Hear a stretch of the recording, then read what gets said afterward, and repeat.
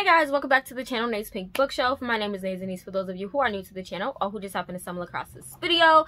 And today's video, as the title says, is going to be my January TBR. Now, I previously recorded this video and it just didn't work out, so I scratched it, waited for a new day. I actually recorded that video on the 29th of December, didn't care for it, so I'm redoing it on the actual New Year, January 1st. So happy New Year to anyone who's watching this. Obviously you're not going to see this until maybe a couple days later, so happy New Year. Anyways, I hope you guys are having a phenomenal New Year. I hope you guys' New Year's Eve was amazing. But this is my January TBR. So let me just say, I was going to make January a sort of reread month where I reread some books and some series that I really just wanted to get back into, just because the last 3 months have been crazy. They have been crazy for me with TBRs. I've been doing well, reading obviously over 10-11 books, but I'm the type of person that when I make a set TBR, I tackle every book on my TBR, and if I don't, I feel some type of way.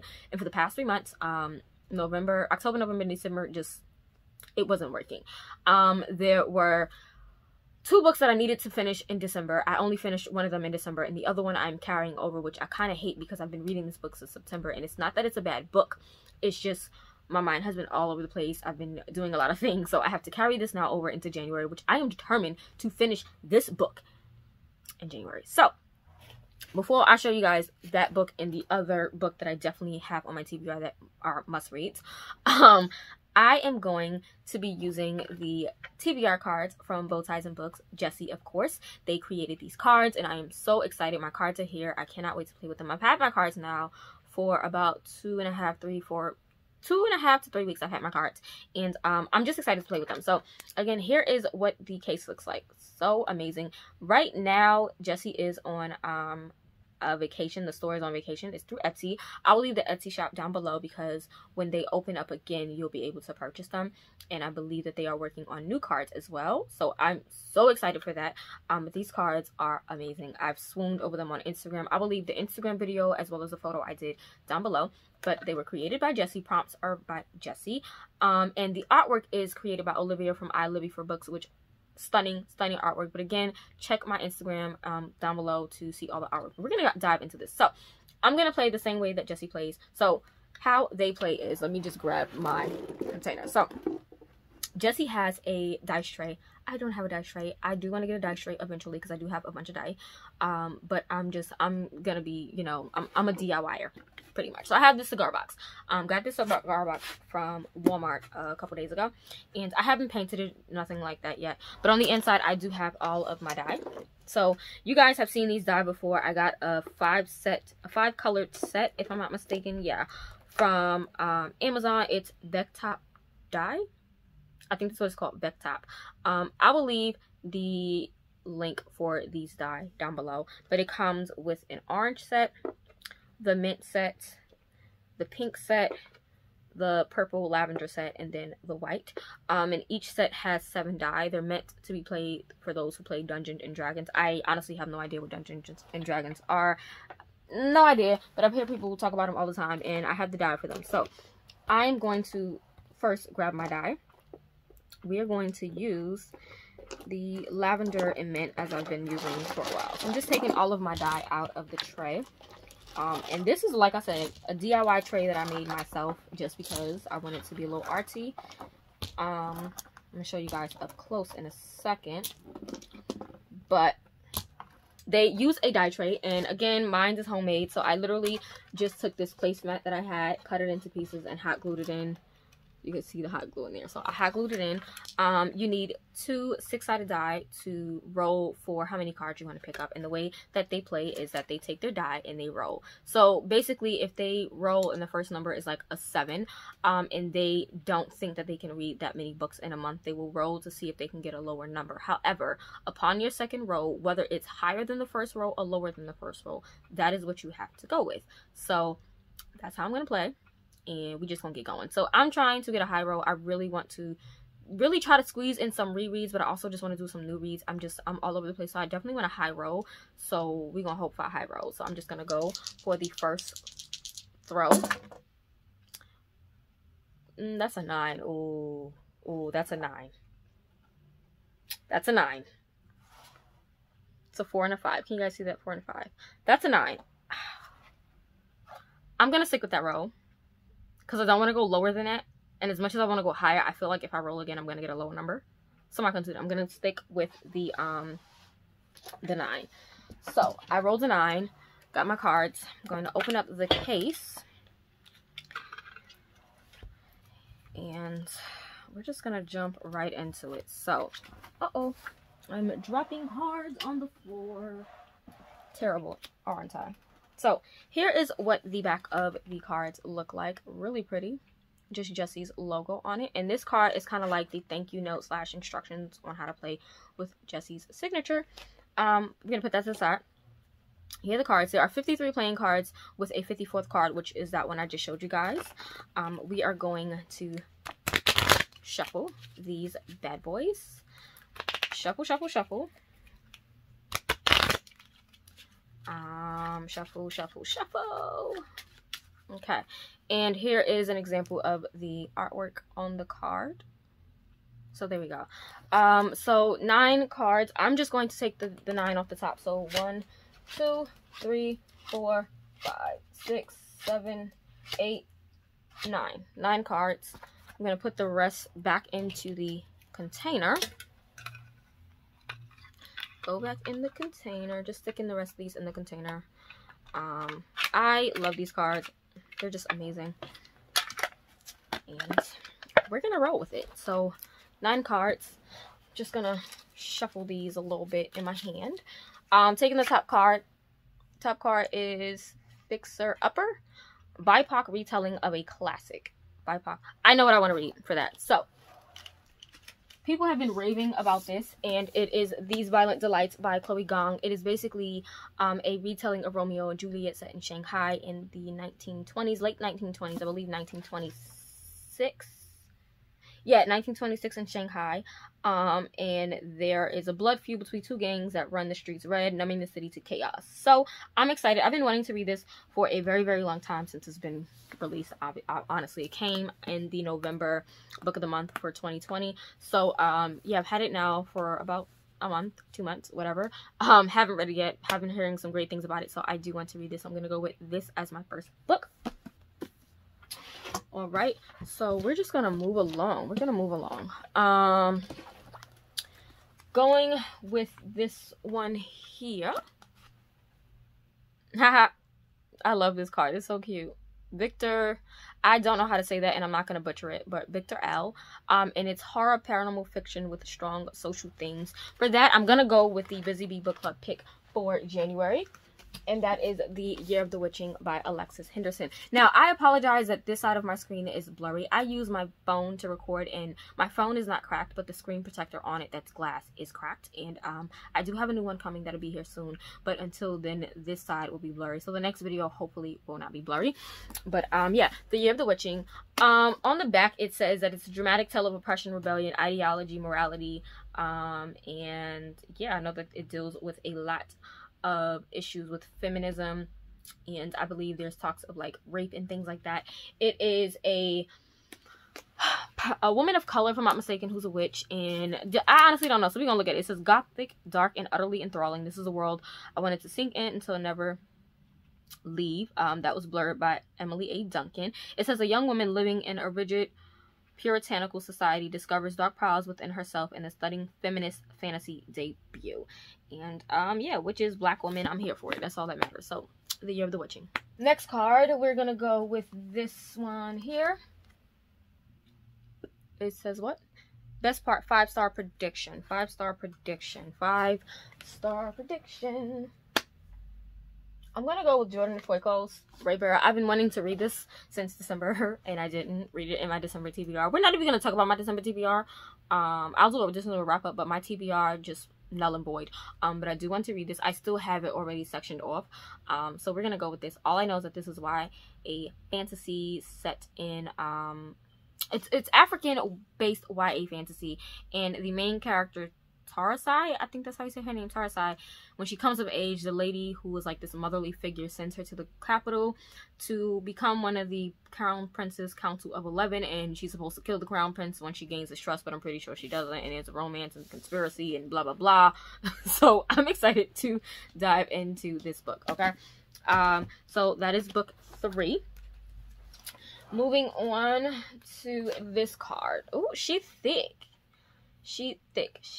So for she thick, I got 2 options, okay? Now the reason why I have 2 options is because for December I was supposed to read the Busy Bee Book Club pick, but I just didn't get a chance to reading it, and I definitely do want to read it, so I have that as an option. And then I have another book that I've been reading since September as an option. So the main one I'm definitely going to include, because I have about 500 pages left in this book to go, that is going to be The Way of Kings by Brandon Sanderson. I have read a good chunk of this, you guys. Good chunk, okay? I've read 663 pages of this. I still have another 500 pages left to go. So this would count because it is over 500 pages that I have to read. This book is a total of 1,107 pages. Yeah, 1,107 pages. So I still have about a good 500 pages left to go. And it's not that I'm not loving this book. I'm thoroughly enjoying it. It's just the last couple months have been crazy. So I want to finish this the first week of December. So we have that as an option. And then also, The Shadow of What Was Lost by James Islington, the first book in the Lycanus trilogy. This was the Busy Bee Book Club pick for December, which I didn't really get a chance to get to because it was just too much going on in December. So we have this as an option. I'm going to try to squeeze this in for sure. This book is a total of 693 pages. So almost 700 pages. I can definitely read it. I already have it tabbed out, like separated into sections. So those are the 2 options. Okay. Next, we're gonna go with this middle one. Switch Up, a format you rarely read, e-reader or audiobook. So I love e-readers, ebooks. So ebook is not the option. So I'm gonna go with audiobook. And for audiobook, I guess I can just say The Shadow of What Was Lost. So for Switch Up, I'm gonna go with The Shadow of What Was Lost. And then for Sheep Thick, I'm gonna go with The Way of Kings. So that worked out lovely, didn't it? Work out lovely. Okay. So we have 4 cards left. We're going to go with this one. Secret Lovers. A book you wanted to read for many years. A book I wanted to read for many years. What? I don't know. Oh. Okay. So I'm going to go with Carry On by Rainbow Rowell. I know many people do not like her and all that great stuff, but I have been wanting to read this since it came out. When did this come out? 2000 and what? Let's see. 2015. So it's 2020. We're gonna read this book. So Carry On. All I know is that this is sort of like fan fiction of Harry Potter, but with a gay couple. I mean, fantasy. I'm here for it. It is what it is. So we're gonna go with Carry On for that option. 3 cards left. We're gonna go with the middle one. Oh Jesus, Copycat. A book that matches your current outfit. So currently, I have on mint and lavender. I have on lavender crystal-like earrings. My glasses are rose gold. My nails are neutral. So, I mean, they said outfit, though. So, a book that matches my outfit. I'm going to have to come back to that because I'm going to have to actually scour my shelves. I mean, no, I don't, because this definitely works. This book definitely works. I can do this book as well, but I'm going to come back to that. So I'm going to come back to this book, this option in a second, because I might do a reread. So we have 2 books left. This one, Wild Card, Create Your Own Prompt. So for that, I actually have these cards that I printed out from G from the Book Roll. So if you guys don't know, she has the TBRVATAR, which is her TBR game based on Avatar, and she created these cards. If you guys saw my December TBR, you know what I'm talking about. I did play her game in December. And I have these cards, and these cards have various different prompts on them. So I'm going to shuffle these and pick a card, and that'll be my prompts. I like incorporating TBR games, so I'm literally just shuffling these cards. They're like tarot size cards. Like, okay. So I'm going to, I don't know. Okay, I'm going to take this card here. Hopefully it's a good card and not a bad one. Yeah, so it's Suki. Read a book with sprayed edges. So I can do that because I have a lot of books that I dye sprayed edge myself. So I'm going to come back to that one in a second. So we have that option. And then move that to the side. The last one is a Booktube card. Read a booktuber's recommendation, and has a picture of Jesse on it. And for that, I'm going to go with Fortuna Sworn by KJ Sutton, because Becca from Becca in the Books has been raving about this trilogy series, or whatever it's going to be called, for a long time. And I do own the first and second book. I'm waiting to get a copy of the 3rd book. So I'm going to pick that. I do have them on e-reader, which is why the image is here. So I'm going to go with that. And this is a fantasy romance all about fairies. I've heard it's really awesome. So we have that. So going back to these 2 cards. Okay, so for the wild card, I picked this one, Suki, which is read a book with sprayed edges, and I do a lot of dye sprayed edges on my own. So I technically have one, but it's already on my TBR. So I'm gonna actually cheat a little bit and switch some books around. So for dye sprayed edges, for read a book with sprayed edges, I'm actually going to put Ray Bearer by Jordan E. Fuego. And then for the book that said 5-star prediction, which is best part, for this one I'm gonna go with this, which is Amari and the Night Brothers by B.B.Alston. It's middle grade sci-fi fantasy. It has feels of Men in Black, Nevermore, Artemis Fowl, and Harry Potter, and it comes out this month. So I definitely want to read this. I won this part of the Goodreads giveaway, so I definitely want to read this as middle grade, and I feel like it's going to be lighthearted, fun, and everything. Oh, there's illustrations. Where'd it go? There's illustrations. And I already have it marked out because I was supposed to read this again in December, so we have that. And then Copycat. Read a book that matches your current outfit. I have so many books that match my outfit, but they're like sequels, and I can't do that. So, does this work? No, because it's more blue than lavender. This is going to be interesting. That's a sequel, and I haven't read any of the other books to it. I'm probably going to have to go with this one. I could do that, but that's a sequel. I'm probably going to do a reread, most likely. We're going to do a reread. So let me go and grab the book while the camera is still going. Okay, so I have 3 options. I don't have any books that are like straight up lavender or mint. So yeah, but I do have 3 options. So the first one is going to be Bane Wind by M.P. Chapman. This is going to be fantasy, if I'm not mistaken. And it's YA fantasy. And on the back it said, Void Weavers and the Holy Guardian must battle for the soul of humanity. High schooler Genevieve De Winter finds herself entangled in the throes of adventure, romance, and survival after discovering the existence of a group of magical beings known as Formulists in their coexisting world, Banewind. So it sounds like it's going to be interesting, and I'm actually here for this bird skull for some odd reason. So it has that lavender here, and on the back. So we can do this, right? I can do this book here, which is called Waiting for the Night Song by Julie Carrick Dalton. And this is contemporary. I think this is contemporary. Yeah, it's a coming of age story. It has lavender, as you can see, lavender, but it also has pink. So we can do this. I can do this. This one is supposed to be, it's a fresh, engaging tale.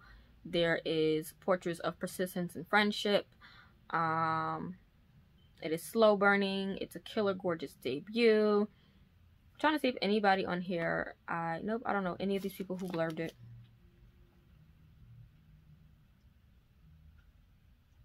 It's a debut novel. It's a love song to the natural beauty around us, a call to fight for what we believe in, and a reminder that the truth will always arise. So we can go with this, and this is YA, of course, if I'm not mistaken, definitely YA. So we have this as an option, and then I have The Library of Legends by Danny Chang. I believe in my book haul I said Chang, but I meant Chang. And I'm looking at it now, and though it could match, this doesn't have a lot to it. So I'm actually gonna put this back, and we're gonna go between contemporary, fantasy. I'm gonna say fantasy just because I love me a good fantasy. But this is also looking like it could be something sweet. So I'm going to just throw both of these on the TBR, and either one that I complete will complete that prompt, if that makes sense. So that is that for Copycat. So we are going to run through the cards and the selected books again. Hopefully I can get this right, because, yeah. Okay, let's put that one there, that there. Okay, I think I have it in the right order. So let me just run through these again. So for the first card that I picked up, it's Fixer Upper, BIPOC retelling of a classic. And for that, I'm going to go with These Violence Delight by Chloe Gong, which is a retelling of Romeo and Juliet set in Shanghai in 1926. So I'm here for this. So that is the first option, or the first book, excuse me. The second one is Victor I don't know if it's Lavalle or Lavelle. Please correct me if I'm wrong. There it is. It's horror paranormal fiction with strong social themes. For that, I'm gonna go with the Busy Bee Book Club pick for January, which is The Year of the Witching by Alexis Henderson. Then for the next one, we have Best Part, which is a 5-star prediction novel. And here's the artwork so you guys can see that up close.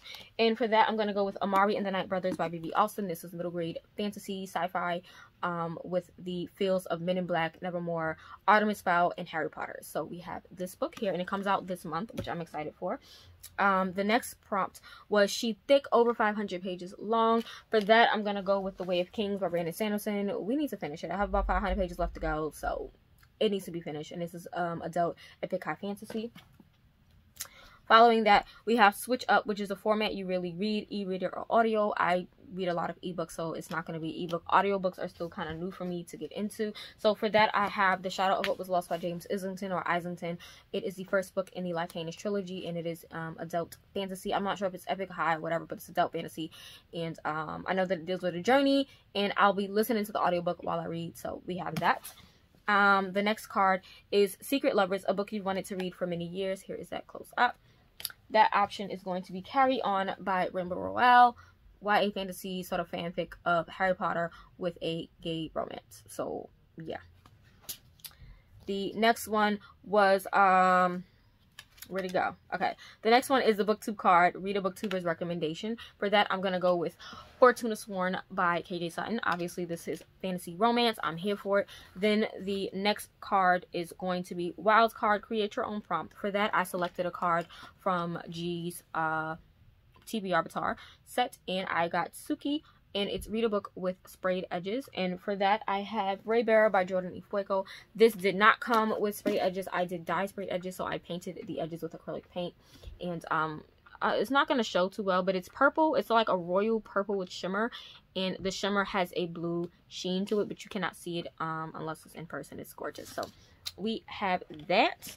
And the last book is going to be Copycat, Read a Book That Matches Your Outfit. For that, I have two options because I'm not sure which one I'm going to be in the mood to read. So we have Bane Win by N.P. Chapman. I need to read this regardless. And then we also have Waiting for the Night Song by Julie Carrick Dalton. I need to actually read both of these for reviews for the month. So either way, they're going to be read. But which one will fulfill the prompt will be whichever one I read first. So we have both of those. So that is a total of 1, 2, 3, 4, 5, 6, 7, 8, 10 books. I'm saying 10, it's actually 9 because 9 cards, but 10 books. And that is it. I do have about 6 other books that I'm going to be reading that are Christian based. So that's a lot of books, but it's okay. I'm trying to, you know, have high hopes and great reads. What? That didn't make any sense. I have high hopes for January. So yeah, I haven't started any reading, so I'm probably going to listen to the audiobook of The Way of Kings just to get some reading done today. So yeah, I'm gonna go. Maybe the next video will be my December book haul, and maybe my December wrap up if I feel like recording it, because I really don't care about December at this point. But yeah, that is it for this video. Thank you guys for watching, rating, commenting, and subscribing, and I'll see you guys in the next one. Bye.